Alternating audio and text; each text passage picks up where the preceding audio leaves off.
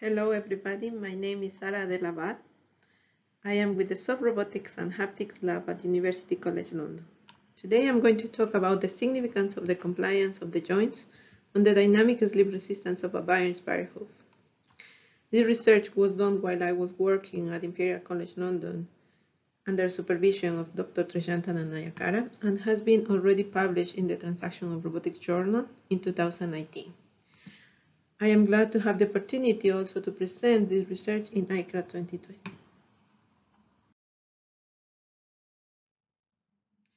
As we can see in this video, goats have remarkable climbing abilities. They are able to walk over this unstructured environment. They are even able to walk easily over vertical dams and even climbing over trees. Nevertheless, the mobility of the robots in this kind of environment is still a challenge. It has to be pointed out that a quarter of a second is critical even for the goats for avoiding sliding and dying. That is why we believe that not all the computation is done at the brain. We believe that at the hoof level some computation is done in order to simplify the adaptability of the goats to this kind of unstructured environment. That is why in this research we're focused on understanding how the embodiment of the hoof can contribute to solve the problem of slip resistance. In order to address this research question, we have taken a bioinspired approach. That means that we have studied the biological hoof in order to build a robotic counterpart. As we can see in these figures, both have a similar bone structure and similar number of joints. One big difference is that in the biological hoof, the joints have mobility in different axes, while in the robotic hoof, for simplicity, we have limit the mobility to only one axis. That is why we have, for the roll, we have the fetlock joint, for the yaw we have the pastern joint, and for the pitch we have the coffin joint.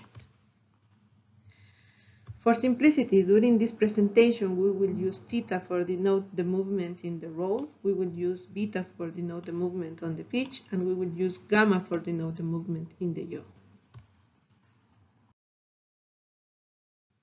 Another important aspect of the biological hoof, it is the interdigital ligament and the tendons. The ligament passively limits how much the toes are spreading, while the tendons allows to actively control the movement of the toes using the muscles.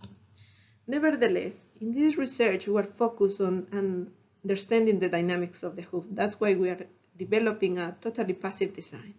That is why we are using a linear spring for the interdigital ligament, and for the tendons we are using antagonistic springs in order to passively limit or control the upward and downward movement of the toes.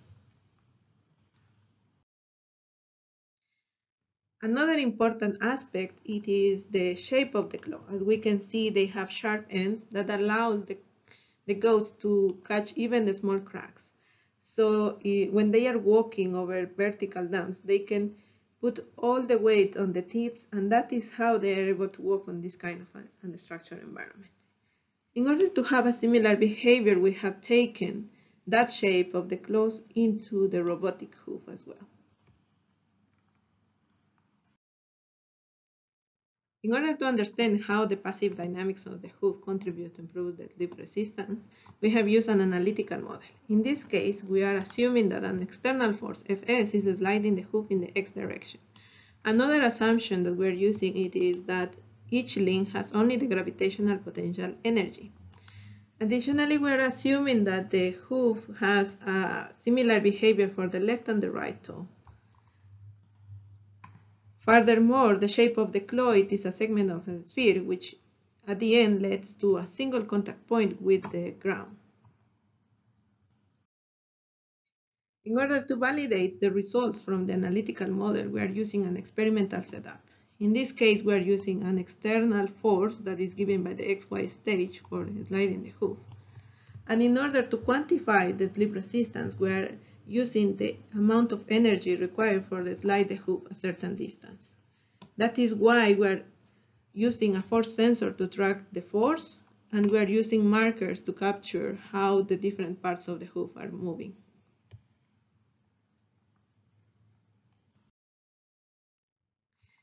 This video shows how the force and the position of the markers has been acquired for each one of the trials during the experiments. It has to be highlighted that for understanding the contribution of each of the joints, we have used 4 compliance levels for each one of them, which at the end led to 64 combinations. And for simplicity, we have divided the presentation of the results into 3 groups. So we have the combinations who require a low, medium, and high energy for a slide the hoof. Something that has to be highlighted is that for the high energy combinations, not only the magnitude of the force is high, but also the variability or the vibrations in the signals for the force and the angles, it is lower compared to the low energy and the medium energy combinations.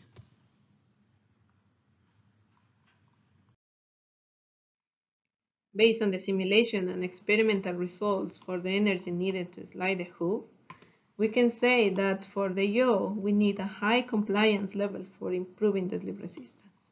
On the other hand, for the roll, we require a low compliance level. There is a difference between the simulation and experimental results for the pitch. This difference can be explained by the assumptions that we took for the mathematical model. In this case, this led to low variation of the pitch in the simulation results, while in the experiment we showed that the variability of the pitch is higher. Another reason of the difference between the simulation and the experiment, it is that in the mathematical model we have assumed that the left and the right toe have a similar behavior. However, the experimental results show that both have a different behavior. These results highlight the importance of having a higher compliance in the yaw and a low compliance in the roll.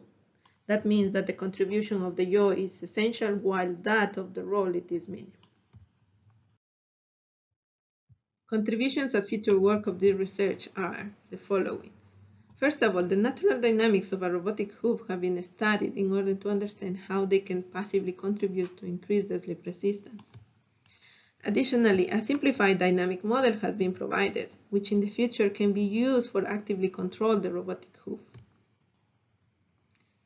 Additionally, the findings of the robotic hoof can be a starting point for biologists to further understand how the biological goat hoof is working, because so far limited research is done in this area. The finding of this robotic hoof also allows to simplify the control of robots for outdoor applications. And finally, also, the findings in this robotic hoof allows to simplify the design of the robotic hoof, which in the long term allows to further understand the natural dynamics of the robotic hoof, taking into account other factors such as anisotropy.